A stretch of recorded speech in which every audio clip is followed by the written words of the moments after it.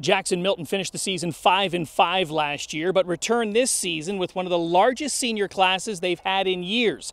And that includes one of the Valley's leading rushers in Sean Lengyel. Sean is one of the hardest workers that I've seen, that I've been around.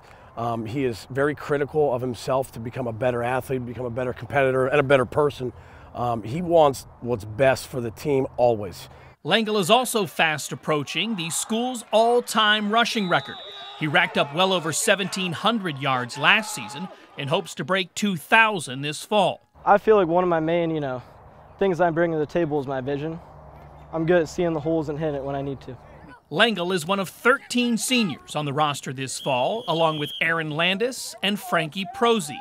Both will be joining him in the backfield. Where they line up, however, is still in question. Right now it's a quarterback competition, but I have faith in both of them, and they know that. Both of them know it.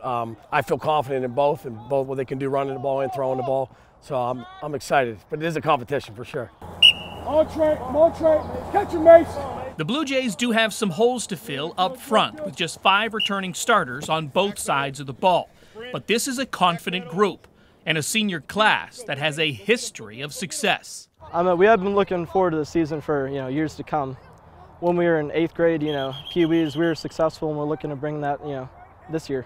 Absolutely. I think that there was a few games on our schedule that we felt could have went a different direction for us, and that may have put us in the postseason picture. And I think that the kids remaining on this team from last year are thinking the exact same thing. And so I'm very excited to see what this year has in store. Jays on 3, 1, 2, 3, Jays! For Sports Team 27, I'm Ryan Allison.